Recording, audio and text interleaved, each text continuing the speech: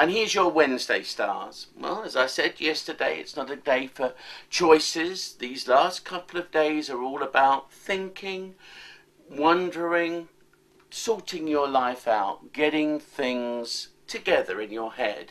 And that doesn't mean making choices and decisions, but it means getting that balance. There's a lot of Libra stuff around, and Libra is the sign of balance.